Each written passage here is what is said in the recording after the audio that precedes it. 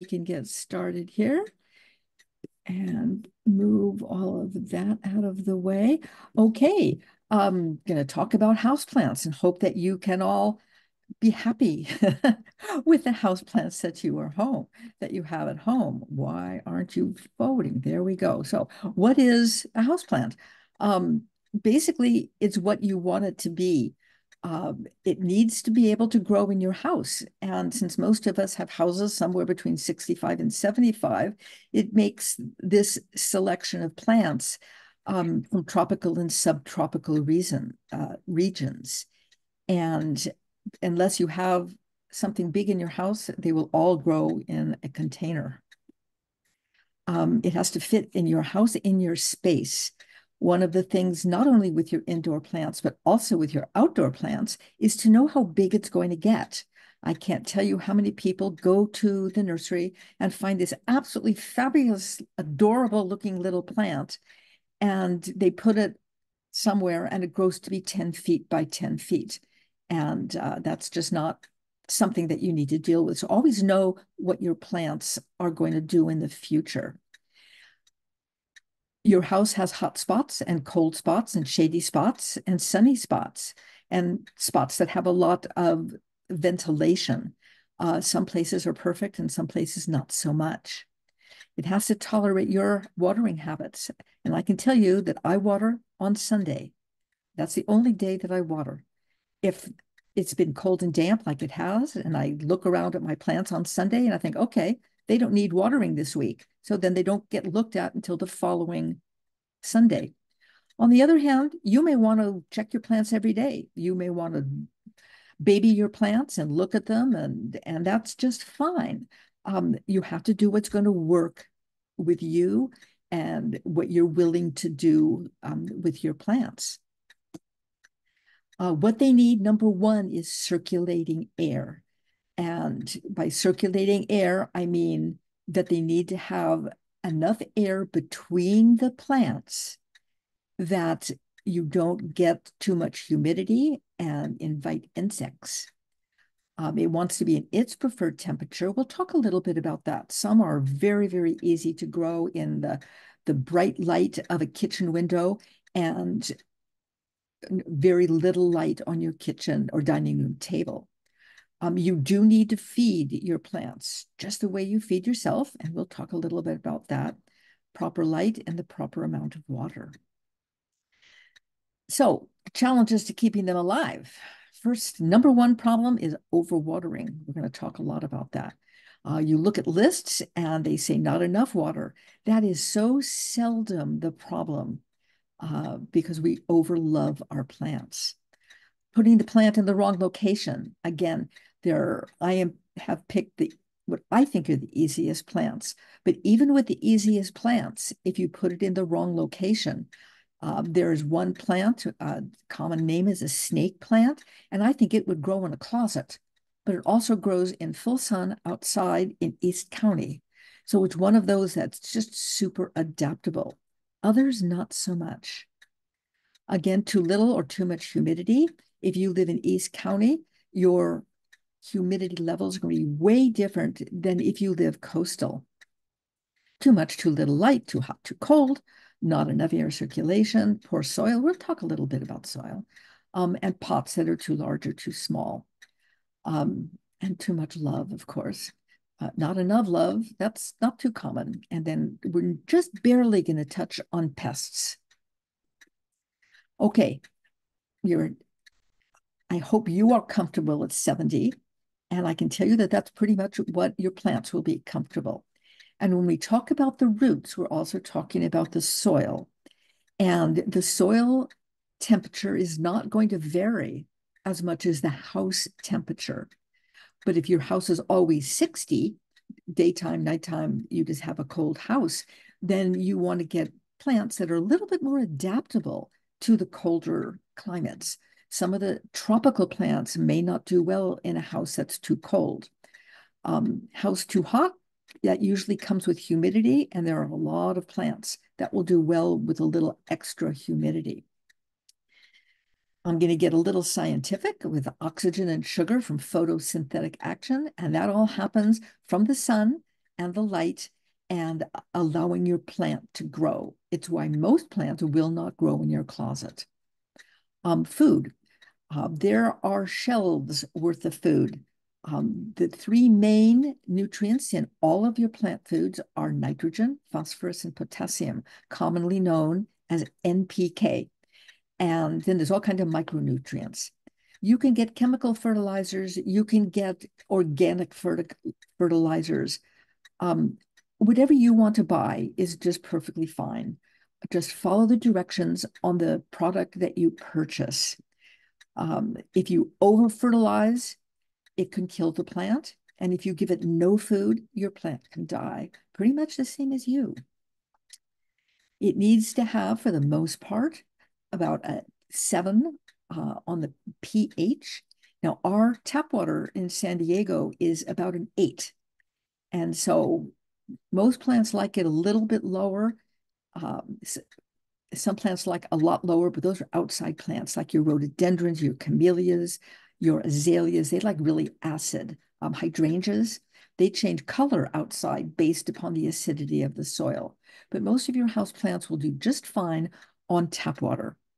And of course, they need space to grow. They need space for the roots as well as the shoots. How do you know your plant is happy? This is a photo of my fiddle leaf fig. It is just so exciting to see new leaves come up. They come up in pairs. They generally come a pair a year, except I've gone through a 2-year period where I've had 2 sets of 2 leaves. And so my plant, instead of being as tall as it is here, which is about 5 feet, is now about 7 feet tall. And I don't know where I'm going to move it because I just don't have a lot of space for an 8-foot plant. So it means it's really happy. So my new leaves are growing. It flowers in season. Now, I'd like to say that every single plant flowers because they do, but you don't generally see them. I've never seen a flower on this fiddle leaf fig. Never seen one. You want leaves to be bright, plants, stems, firm, nothing soggy, nothing smelly. Next page. Things that tell you that something is wrong with your plant. It's leggy. Leggy means there's too much space between one leaf and the next leaf. Most plants want to be bushy, but if they are leggy, they are usually reaching for the sun. So you may want to put them into more light. If the new leaves are too small, again, probably means not enough light. If your leaves are droopy, wilting, falling off, as the picture I have captured here, you are probably overwatering it, under-fertilizing it, have it in front of a heat register or in front of a really sunny window, and it gets too hot. So again, you need to be careful about your location. Plant stem, soft and mushy, again, overwatering. And of course, what no one wants to see is anything crawling in, on, around, above, within your plant. So the big question, how often should you water? And I have the great answer for you. It depends. The type of plant, the light, the temperature of your house, the amount of air circulation. If you have it in front of an open window, in front of a closed window, is it in front of a double paned closed window? What kind of soil you use, the general health of the plant, and of course the season. In the summer, in the heat, most people are going to need to water a little bit more. And when it's cold and damp and wet, like it is now, they probably need a lot less. You also have to look at the type of plant that you have. If you have a stem succulent, some of the succulents do really well inside. You want to let it dry completely and lots of indirect sun. Most succulents do not want to be in the full sun inside. Little rosette succulents, you want to let them almost dry between your watering. Your leafy plants, like the one I showed you, again, you want to water when almost dry. And orchids are an exception. They want water, they want to keep wet, and they want to keep humid. And I don't have orchids in my list of easy plants because I honestly don't find them particularly easy. I think that so much depends on the heat of your house, the light of your house, location in your house. And if you can grow orchids, yay, lucky you, because I don't have so much luck with orchids. I just put the little note here for moisture meters. If you don't want to stick your finger down into your soil, buy a moisture meter, and you can buy them at good garden centers. They're not very expensive. And when you put it in to the depth of the roots of your plant, you'll be able to find out how dry or how wet your plant is. And this might help you if you're an overwaterer. Okay, too much water. I'm really harping on this, aren't I? Because it's so often. I bet I don't see your hands, but think about it. How many of you have looked at a plant, looked at it and said, oh, my plant, it looks terrible. Maybe I need to give it a little water. And of course, that's pretty much the end of your plant. If any time you walk by your plant and it smells, that is, you might just dump the entire plant because it's probably past its survival stage. If you really love the plant and you just really want to try to save it, pull the entire plant out of the pot, take all of the soil off and look at your roots. And the roots should be yellow or white and firm. If they are black and mushy and soggy, your plant is probably beyond its ability to be saved. If you have some good roots, you may trim off all of the dead roots, put it into new, good soil, and water less and hope for the best. A lot of people have been told, and again, you can find every piece of information right and wrong on the internet. So be real careful about internet information. But you hear a lot about putting rocks or debris of some variety in the bottom of your pots. And I don't recommend that because all it does is lessen the amount of space that you have for your roots to grow. And you can see by my photo exactly what I mean. So if you want to put some rocks in the saucer that you have to collect the water or to provide a little bit more humidity, that's fine. But I do not recommend putting rocks or gravel, debris, or whatever, into your pots.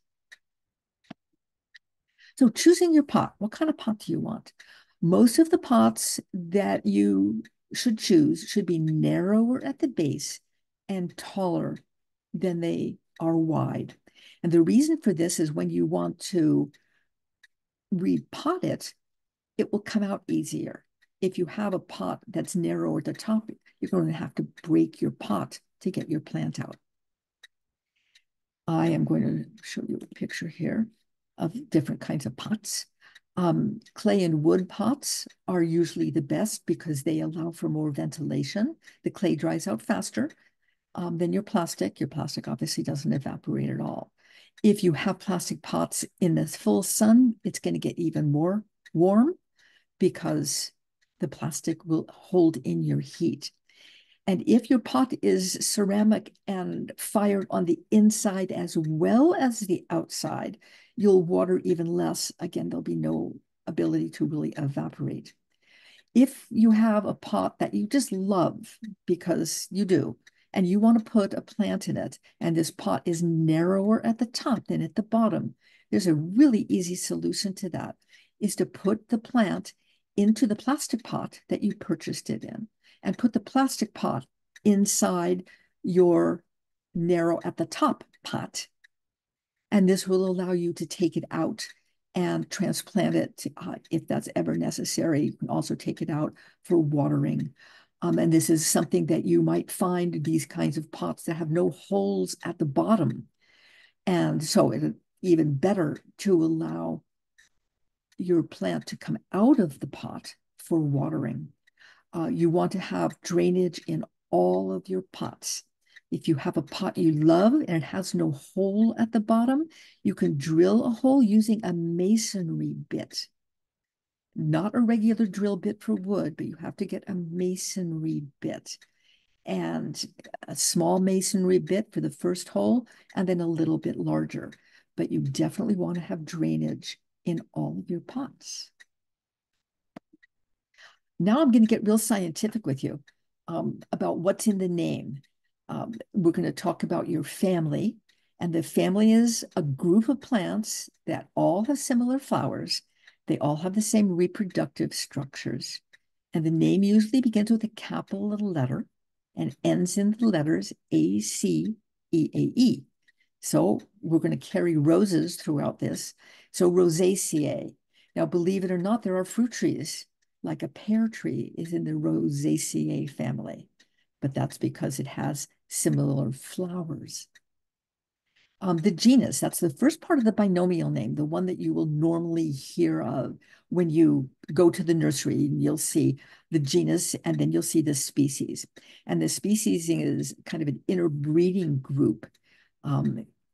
So while we look at the genus as being a rosa, one of the species is Rosa Banksia. And then because we have people who are out there doing nothing but hybridizing new plants, we now even have a variation that's called Rosa Banksia lutea. And the common name means nothing because a garden rose, there's also a plant called a Lenten rose, and that's not a rose at all. So be very careful when you get to your names that when you're looking for plants, you're getting the right plant. And so many are named very poorly, botanically named very poorly. Now, the easiest houseplants. You can take a screen capture of this slide if you want, or a photo of this slide. This does not necessarily all the easy houseplants. These are just the easy houseplants that I have selected. Most of these houseplants will do really well in most locations, in most homes. So that's how I decided that I was going to talk about this. So this is one of the most common ones. It's Chinese evergreen. One of these days, I'm going to look up and find out exactly how these common names are given. I don't know why it's called a Chinese evergreen. I don't know. But this is a very common plant. It's very easy to grow. It comes in all kinds of different colors. They used to be almost all green and green spots. And now they have reds and greens and all kinds of colors. Super easy. This plant will get to be maybe 2 feet wide and maybe 3 feet tall, maybe. A ZZ plant. This is in the classification of a succulent because succulent is not a family, a genus, or a species. It's a type of plant that requires very little water. If you have this plant in a nice airy place in your house, like I talked about, you might water this once a month. So this is a super easy plant that you can go on vacation. You don't want to water it or it will die. Real easy plant. Cast iron plant. Well, it's got its name because it probably is really hard to kill. It does want regular water. It will grow almost anywhere in very dim light, in very high light. Really easy one. Again, they have hybridized all different stripes and color, not all different colors. I think they're all green, but they do have different variations on their leaf structure. Again, this is likely to be not more than 3 feet tall and not more than about 2 feet wide. Spider plant, super easy plant. This you can make a hanging plant and called the spider plant because its flowers come out on these very long, spindly stems. Super easy. Trash truck is coming if you're hearing. Okay, pothos. That's another really super easy plant to grow, and they've hybridized that to come in all kinds of different fancy green variations. This can be a hanging plant, or you can put it on your desk. If it grows too long, just cut the long stems off and stick them back in the pot, or get a new pot and put them in. Easy, easy to grow, will grow very well in dim light. It's a great plant for your desk. Again, super easy. Philodendron. Philodendrons are beautiful plants, but they can grow to be 6 feet tall, 3 feet wide. They come in different variations of the leaf formation. The monstera and the philodendron are really, really similar looking plants with all of the same sizes and requirements for regular water, regular fertilizer. It wants medium to high light. And again, very nice big plant that will grow tall. Anthurium. Anthurium is one of them that it is the botanic name, is Anthurium. This is the genus name. They have now hybridized these in almost black and white and pale green. And of course, the common one is red. Just a little botanic information is that the tall, skinny thing in the center is called a spadix, and the flat red or white or dark thing is called a spathe. I hope I didn't mix those two up. And you can buy these at Trader Joe's. They cost, $10, $12. They will provide color in your house for years. Really, really nice. But just for fun, I have a picture here of a different anthurium. This was taken at San Diego Botanic Garden, and we have one in the conservatory. And that squiggly, curly little green thing is also the spadix. It starts out being straight, and over about a month's time, it gets curly like this. That purplish, curvy little thing is the spathe, the flat thing that was white or red in the previous picture. These leaves are really long and skinny, about 2 feet long, maybe 3 to 4 inches wide. It's just a different species of anthurium, but I think it was kind of cool, so I included it. You're never going to find this. Oh, well, you could buy it online probably, but this is not your common easy houseplant. Just something to show you. Okay, a peace lily, another very easy, very good houseplant, grows to be maybe 2 to 3 feet tall and maybe 18 inches wide. It flowers profusely, just like in this photo, if it's happy. And if it's not happy, you don't get the flowers, but you still get the flourishing green, commonly called a spath. So if you were to go to your nursery and just ask for a spath, they would know what you were talking about. But peace lily is the common name. Dumb cane. This, you can probably guess how it got its common name. If you eat it, it is going to do something to your mouth and to your vocal cords. So while I would never recommend eating any part of any of the plants that I'm showing, or for that matter, any other plant, unless it is considered an edible plant, and I'm not showing any edible plants. This is one that you really don't want to have if you have cats or dogs that dig up and chew on your plants, or grandchildren, because this one is a little bit more toxic than most of the others that I'm talking about. Again, they've hybridized all different kinds of colors, all greens, but different stripes and patterns and pretty things like that. This plant is likely to be 3 feet by 3 feet. Palms. You're probably all more familiar with the California fan palms and the Mexican fan palms, which are outside. But these are nice little palms that will grow in your house. I have on the left a parlor palm, and on the right I have an areca palm, and in the middle I have a ponytail palm. The ponytail palm is not a palm. Again, I don't know why they chose the name. Maybe because it might look like a palm, but it's a Bocarnia recurvata.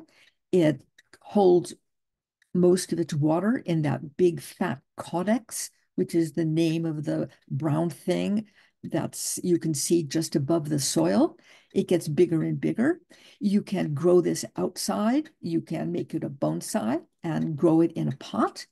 If you go up to San Diego Botanic Garden, you'll see one that's about maybe 8 feet wide and 10 feet tall. So keeping it in a pot, you can keep it very well sized in your house, and you can watch the caudex grow. Again, because it has a caudex, it doesn't want water very often. This is another water every month kind of plant, but not a palm. Here's the one I was talking about. That's a Sansevieria. Has lots of names like mother-in-law's tongue, snake plant.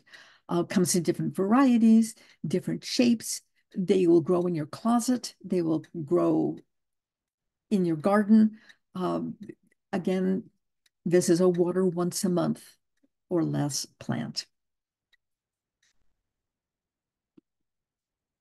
A rubber tree. There was a song. Once there was a rubber tree plant. They come again in different sizes, different colors, different varieties. They can stay small or they can get very tall. The plant that I showed you that was in my house that's now about 7 feet tall is also a type of ficus plant. And easy to grow. I don't know why it's called a rubber tree plant. The leaves are moderately thick, but they're not like a succulent. But got a name. Okay. And then there's the very easy, this is a succulent, Christmas cactus, Easter cactus, Thanksgiving cactus. They have all kinds of different names, come in all kinds of different colors. These will grow very well inside. They can be hanging plants or in a pot. I have one that I think is a Christmas cactus, and it's blooming now. It wants to bloom most of the year. Again, one, because it's a cactus or a succulent, not a cactus. It's really a succulent. It gets watered maybe once a month in my house. So those are my list of easy plants. So now that you have these thriving plants in your home, you're going to want to wonder when you should transplant them and what size pot to put them in. In general, they like to be just a little bit root bound. And so if you buy it at the nursery, I would probably not consider transplanting it for a year, especially if you're going to a good nursery. If you really want to put it in that pot that you just purchased, make sure the pot's not much bigger, probably not more than an inch bigger than the size pot that you purchased it. So if you're buying a 4-inch plant, you can easily put it in a 4-inch pot that you like. If you want to transplant it, you want to wait until you see roots coming out of the bottom, or if it's in a plastic pot, the plastic is starting to bulge because they don't want to have too much space. Best time to do it is at the beginning of their season. And so that's usually going to be early spring through midsummer. You do not want to do it during a Santa Ana. You don't want to do it when we're having one of our typical or atypical heat spells. It's too much of a transplant shock. You don't want to do it if the plant is wet. For example, it's raining here, probably raining at your house, and you bought a plant and you left it outside and it's real soggy. You don't want to do it when it's real soggy because it's too easy to compact all of the roots. You can do succulents depending on whether they are winter dormant or summer dormant. You want to do it at the beginning of their growth period. Leafy plants, again, you can do spring through summer. And a little bit about soil. You can use any soil that you purchase as potting soil from the nursery. You can buy cheap potting soil, you can buy expensive potting soil, buy what you want. But you never want to use your outside in the garden soil. And you don't want to buy anything that is purely not soil. That doesn't make sense, but you can buy things that are all core, C-O-I-R. You can buy things like bark, which are perfect for your orchids. But for regular houseplants, you want regular potting soil. It, I lighten my soil up a little bit, but I have a lot of succulents and things that need to have a little more air. If you want to lighten up your soil, if you're a little bit of an overwaterer, you can lighten it up with perlite or vermiculite. Those are two easy products to purchase at your garden center, and add anywhere from 4-to-1 soil to lightning mix to half and half soil and lightning mix to give your roots a little bit more air. And I think that's always a good thing to do for my plants. I'm going to talk just a little bit about pests. These are common pests and problems that you're going to find on your houseplants. And I'm going to touch them very, very briefly because I could spend an entire hour just on these. Fungus gnats are my biggest problem. Fungus gnats are almost like the little things that down the south they call no-see-ums. Here we call them fungus gnats. They're tiny, tiny little guys, maybe an 1/8 to a 1/16 of an inch. Sometimes it's just like you catch something on the corner of your eye and you kind of wave at it to try to get rid of it. You can't figure out what it is. They're very similar to fruit flies. Fruit flies are a little bit bigger. Fungus gnats are a little smaller. I find the best cure for fungus gnats is buying a product that's called mosquito bits, B-I-T-S. And you can buy those from Amazon. You can buy those at a good nursery center and follow the directions. You can put them on the top of your soil and just use your finger and dig them in a little bit. And what they do is prevent the larva, the immature stage of an insect. They prevent the larva from maturing into an adult fungus gnat. So you can buy that. Again, follow the directions.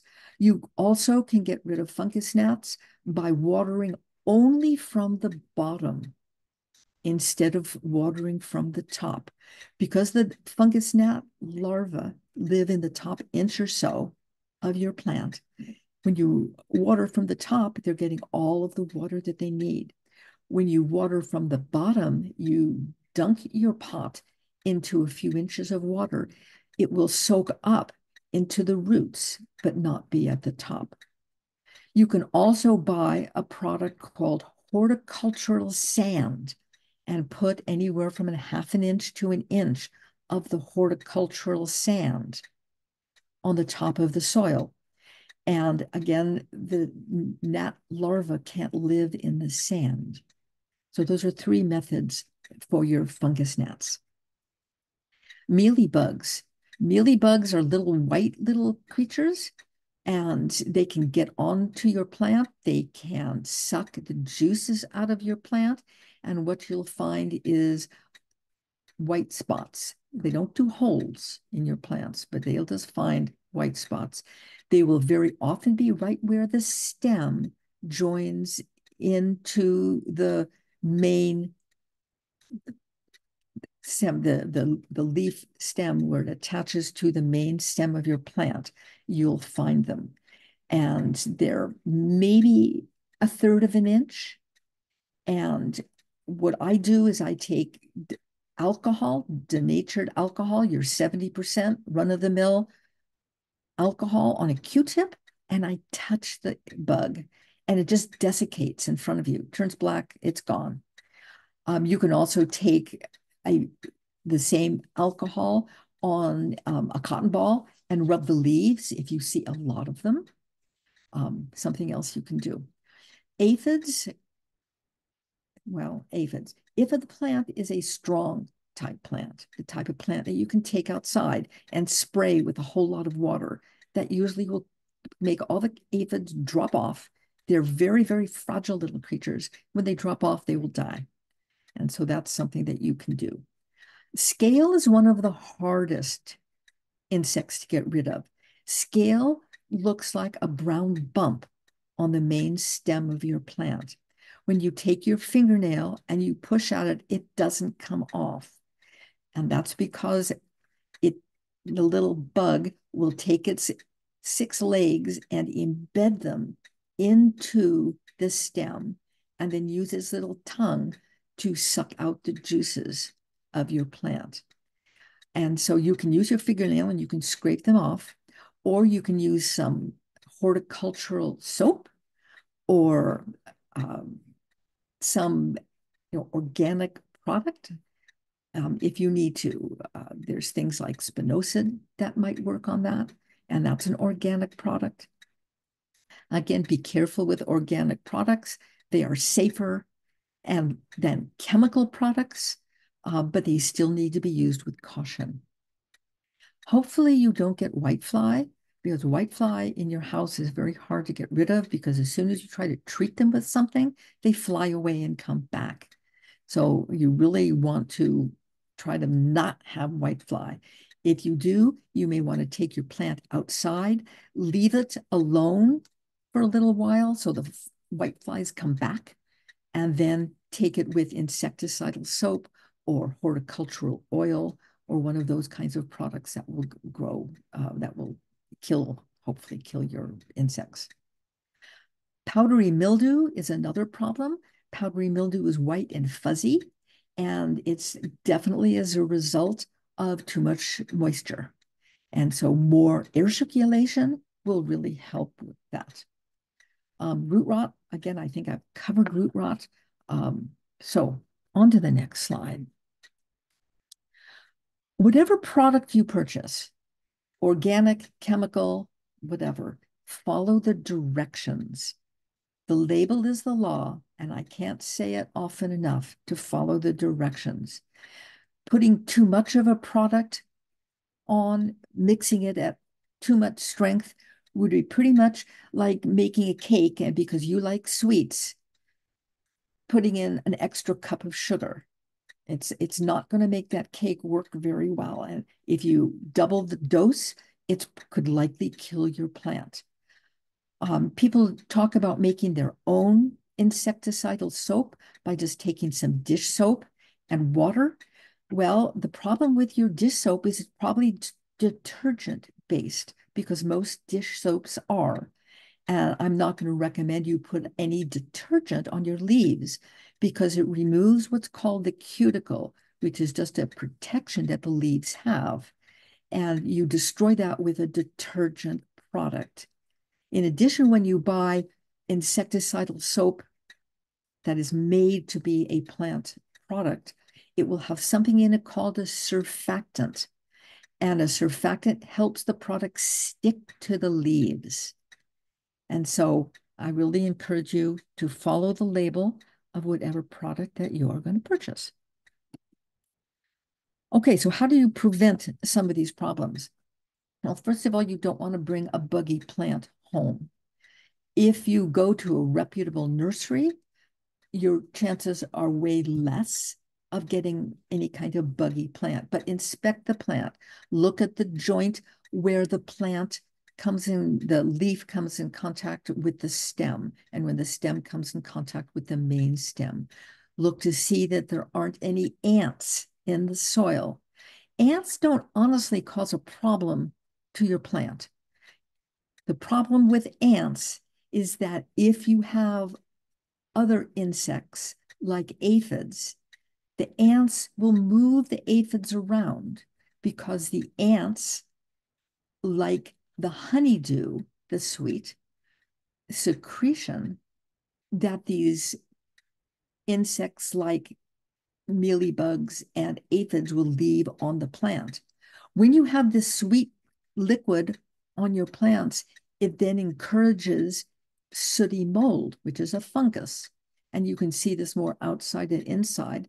But having no ants is one of the best ways to prevent this problem with sooty mold.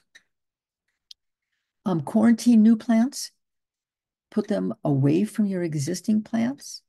Make sure that when you put your plants together, that none of the leaves touch, so that any insect will not crawl from plant number A to plant B. Use only clean pots and potting soil if you want to have a plant that died, but you love the pot, you can clean that pot, just soak it in something like vinegar and water or good soap and water, put it out in the sun to kill anything that might be there. And then it should be clean and safe for you to use again. I don't encourage you reusing potting soil, especially if you had a dead plant. Why take a dead plant soil and potentially contaminate your new plant? So new potting soil and clean pots. And inspect the leaves every time you water, every day, every week, whatever it is. Look at your plants. Make sure that things are looking really good. Okay. Eliminating bugs. Again, a slide that you can take a picture of or whatever if you want this, especially for the very last one there. Pick them off, rub them off, use a Q-tip and alcohol, strong spray of water, insecticidal soap, also horticultural oil. In addition, the Master Gardeners, which I didn't tell you much about, is a fabulous organization.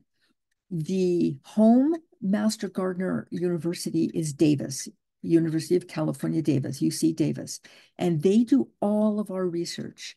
There is so much research going on, and you can find everything you want to know, I think, by going to our site. And because you're UC, you should already know how wonderful the UC research is. We have pest notes, and there are hundreds of pest notes. All you have to do in your search page is put in UC Davis, because I think that's the easiest thing to remember. If you're really good and have a pen, you can put down UCANR, which stands for Agriculture and Natural Resources, and put in the pest. So you can put in, again, UC Davis aphids, UC Davis gophers, UC Davis roof rats. You want to know more about your plant?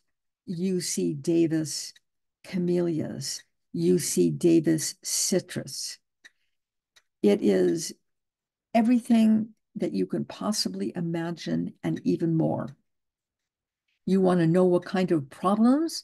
We now have a monthly, the proper term, I'm going to get up and get my, we have a new one that's called Seasonal Landscape IPM Checklist, which I think is absolutely fabulous. You can check on the month, and each month it will tell you what you should do to your indoor plants as well as your outdoor plants. And I bookmarked that, and I just think that's a really nice one to see what's going on in your house and garden. I already mentioned once about being aware of what you read on the internet. As you all know, everything is not correct on the internet. And this was on Instagram or Facebook, one of those things. And it's photo credit to Reddit. And if you can read what I have the arrow, it's a sago palm. Now, I can't imagine how anyone could grow a sago palm in their house. You've seen them outside. They can grow to be 10 feet wide and 6 feet tall with big, gigantic seed pods that they put out. This is just not an appropriate plant. The rest of their plants are just fine, but you just research well. There's a lot of information about poison plants. I talked about the dumb cane. If you ever have a question about a plant, your pet ate it, your grandchildren are chewing on it, please, there's many, many different resources that you can find to find out what, if anything, you need to do. It would be a great generality to say that all plants have at least one part that would not be healthy for you to eat, whether it's the root, the stem, the flower, or the fruit. So we don't want to eat them and want good resources for finding out. So just a little bit of a review here is you want to let your roots breathe. You want to understand your plant's rights, right place, right temperature, right humidity, the right pot. When you water, water thoroughly. If you can, take your plants to your sink and let the water run through and drain. And that's way healthier than giving it little tiny little bits of water. If you have all of your plants in a saucer and there is water at the bottom, make sure that you don't allow that water to stand, because all it does is attract mosquitoes. Mosquitoes lay their larvae. The larvae then breed into full mosquitoes, and then you have a problem with mosquito diseases and all of that. Fertilize, whatever fertilizer that you purchase is follow the directions. Flush the soil well, especially when you give your plant just sips of water. You're going to see salt build up because of the salts that we have in our nasty water here in San Diego. And so by flushing your soil, bringing your plant to the sink or out to your patio or your front, and really occasionally flush your soil really well to get rid of all the salts. Quarantine new plants and fix one thing at a time. You can't try everything at once, so you won't know what's wrong with your plant. If after all of this, you still can't find a plant that works in your house, these kits are put out by Lego, and they're expensive. Some of them are up to about $200, but they will never die. You may have to dust them occasionally. And here's 3 of their newer sets, all put out by Lego. So I thought that was pretty funny. You can read this as I summarize. Thank you very much for letting me talk to your group. I hope that I answered some of your questions about how to make your houseplants thrive in your house. I have just a couple of credits, places that I took information. Again, there's just all kinds of wonderful information out there. And more credits. This is just an example of one of our pest notes. I think I gave you this one on houseplant problems, which is really good. And with that, I think I have time for questions. And so I'm going to stop sharing. Go up here and stop sharing.